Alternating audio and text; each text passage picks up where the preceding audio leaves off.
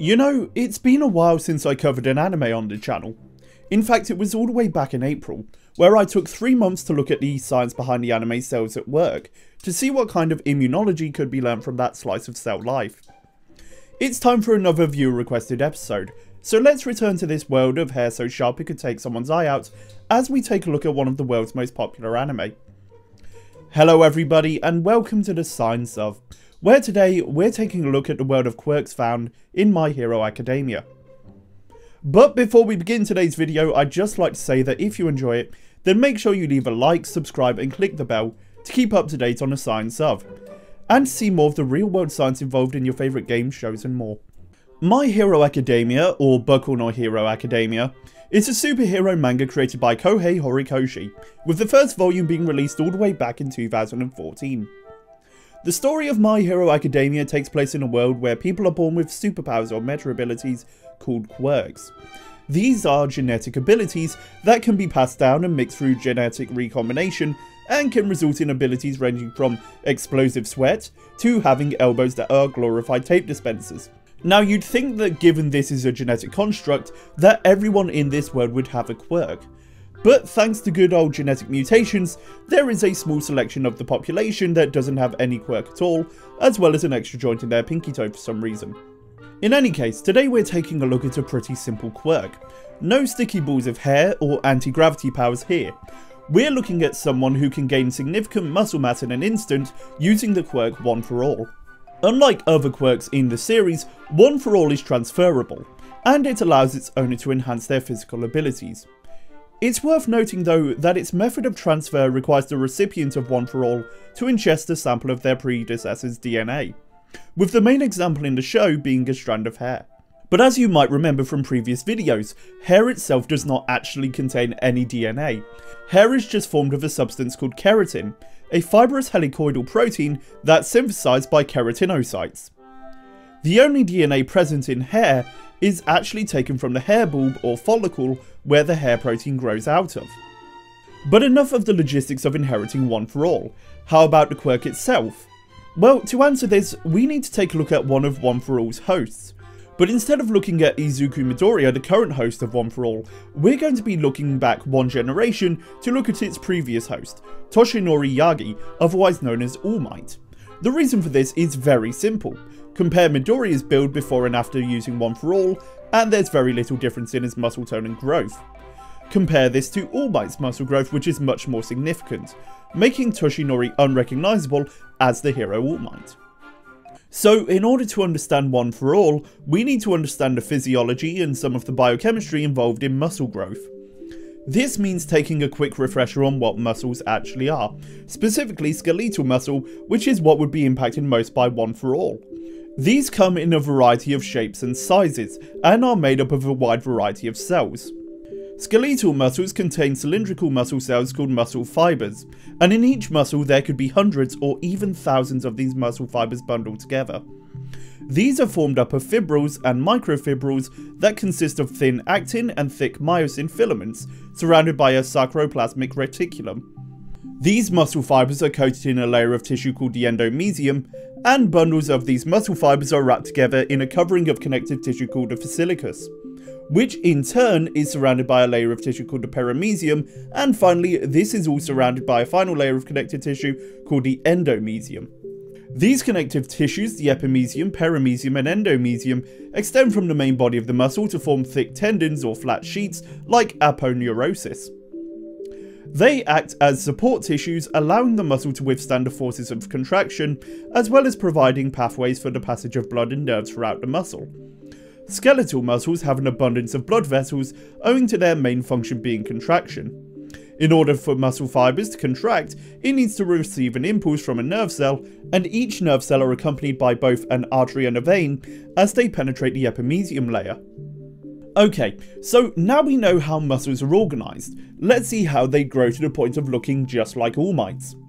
Muscle growth can occur in 3 ways: an increase in muscle cell numbers, an increase in the diameter of muscle fibers, and an increase in the length of muscle fibers.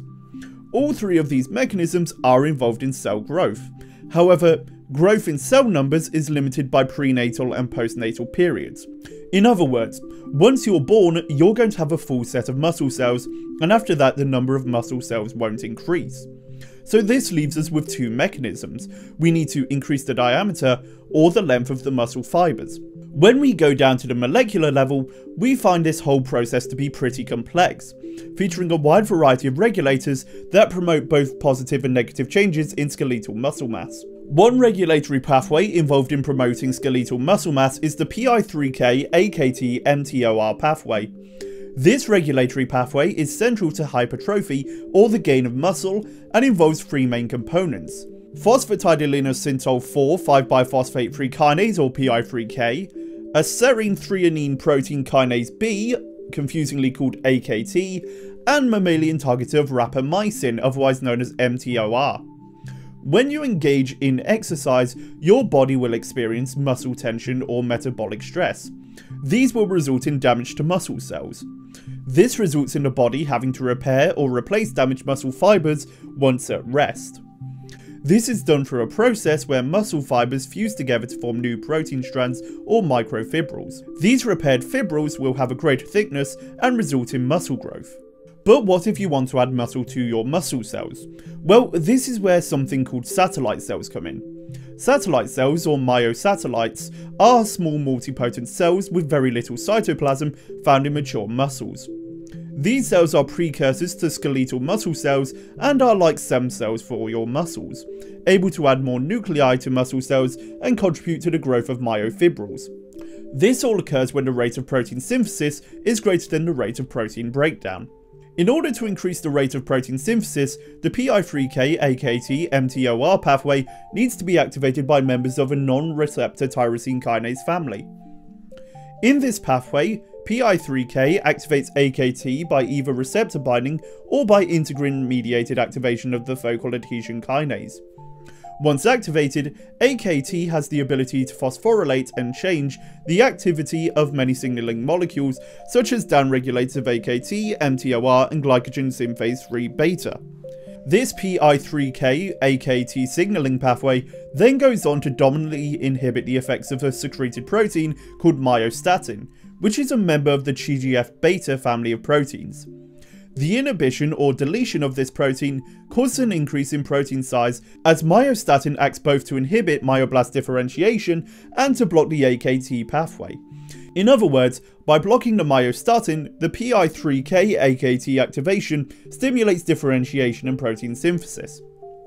Following AKT activation, the AKT goes on to activate mTOR via direct phosphorylation.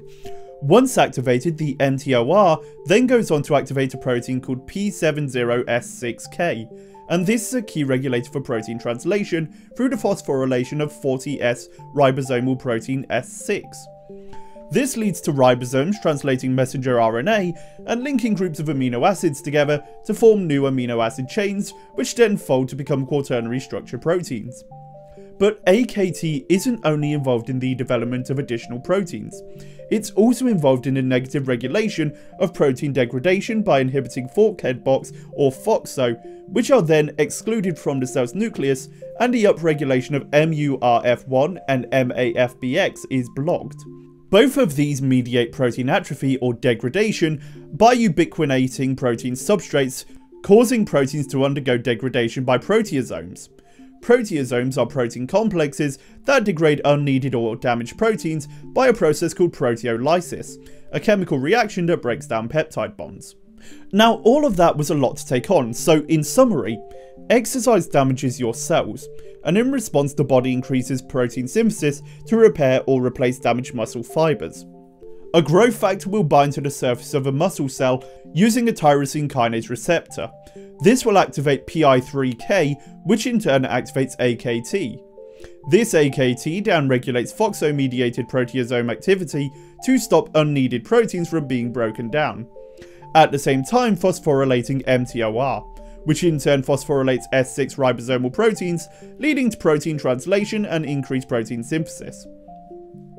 So what we can assume from this is that all for one is causing a considerable increase in protein synthesis, and that's what's causing the increase in muscle growth.